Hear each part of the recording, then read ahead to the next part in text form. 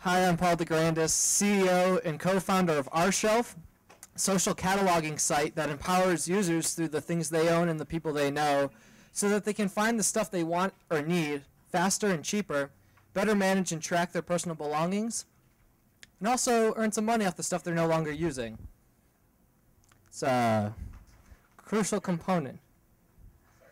Steve, always playing tricks. It pretty much whittles down to 4 key behaviors, and that's really the heart of what OurShelf's all about. People do these 4 things with their personal goods. They catalog, they share them with other people, they use it to discover new stuff, and they have rich social interactions around them. I'll give you a quick example. I have a DVD collection. It's about 20 or so DVDs big, not too large, but I have a certain way that I catalog and organize them that makes sense to me so I can find the DVD I want fast. But when my friend Brian, also another co-founder of OurShelf, comes over, he always scans the shelf to see if I have anything new that he wants.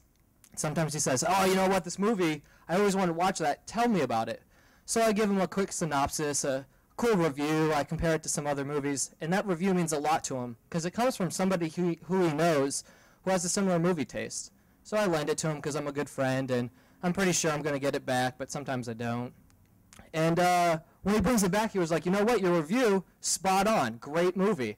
But storyline, just like another movie I saw about 2 weeks ago. You should watch that movie, I bet you'd like it. And now I've discovered a new movie to watch, a new movie from my collection.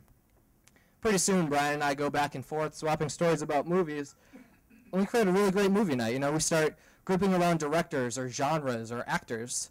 But it doesn't just happen with movies. This happens with books. It happens with home and kitchen goods. It happens with baby goods and mothers. It happens with a lot of physical goods. And it doesn't stop with physical goods either. It happens with digital goods now too, like songs on iTunes that you catalog and share through Last.fm, that you discover new artists and start going to new music events or finding new fan bases. So it's this core behavior, these 4 characteristics, that OurShelf really groups around.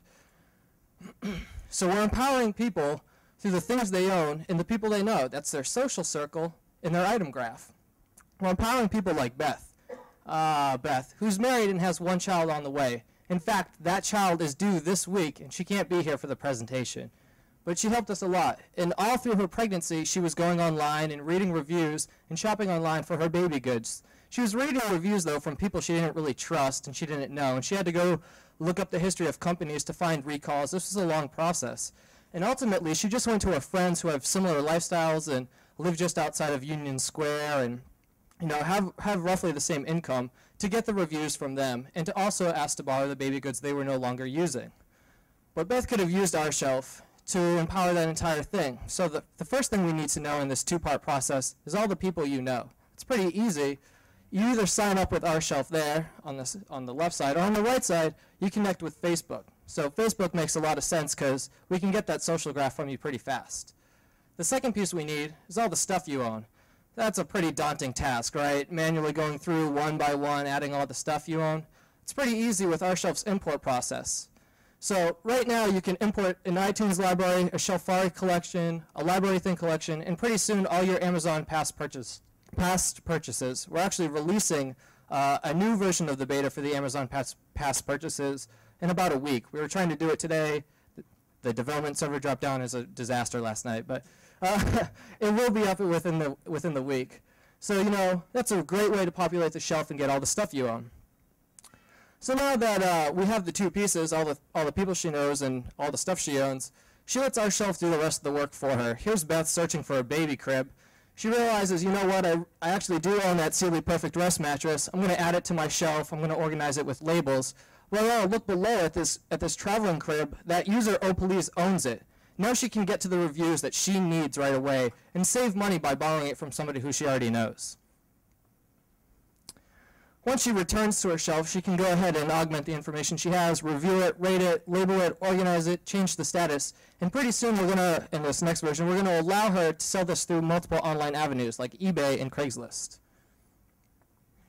So we're empowering people just like Beth, these moms. But we can also empower a lot of other people too. Think about college students, tight on money, expensive textbooks, love media, want to see movies. We can empower those people too. Imagine going through college and never spending money on a textbook, just searching OurShelf for it, finding it in your social circle at your college and borrowing it from a friend for, a term or a semester. We're also empowering people in the do-it-yourself space. So you have a 40-foot ladder in your basement, but how often do you really go on the roof? Once every few years. You really only needed it for the gutter project you did last week. So we're sort of like Delicious. We socially catalog. We don't socially bookmark, but we're cataloging physical goods and connecting people with those goods. And we're sort of like Shelfari, I mentioned this name a couple of times, which is sort of a book collection company that was acquired by Amazon. But we don't just stop at books. We can actually catalog anything with a UPC or an ISBN. Pretty soon we'll allow users to sell through multiple online avenues. So the business model is interesting. We make a strong separation between our users, which are the people we're empowering, and our customers, which is a business-to-business play. So when we capture this information, we have a lot of rich personalization information, which is a pretty hot data market right now. In fact, Amazon, the leader in online retail, for the past 3 years has funded and acquired companies that could augment their personalization information, companies like Shelfari. But we take it one step further. Currently, the personalization market is just based on past purchases and buyer intent. And we're augmenting that information with your social graph, all the people you own, which also shows a lot of interesting things. Like maybe Steve and I don't live very similar lives, but the stuff we have in our house could be pretty similar. And you know what? We probably purchase similar based on that. So we're taking that information, exporting it to the people who need it, like Buy.com, QVC, and Barnes & Noble, through a subscription process. And this gives the user a highly personalized shopping experience directed to the very specific user. So we've identified some key competition in the area, and we found the functionality that worked best for each of those competitors. We integrated it as well as we could in OurShelf and also added some extra features. So now that you know a little bit about OurShelf, we're a pretty young company, but we've already seen a lot of good movement. So, we're a web company. We have an early beta up right now. We're releasing a new beta that is much more polished. We have some user growth. It's looking pretty good. We've sized up this digital moms market. It looks pretty promising according to an eMarketer report and confirmed by a Nielsen report. And we've already had a lot of positive press. We've also done this without ever actively marketing the product. We've never once spoken to anybody publicly about the product. They've simply discovered us and started spreading the word.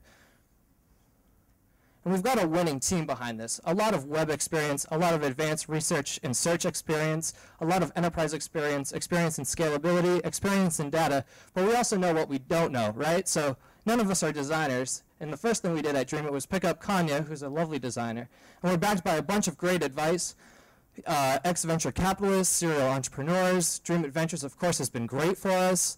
Wonderful lawyers who are in the room right now. They were outstanding. So we've got a really winning team that is driven by metrics and driven by execution.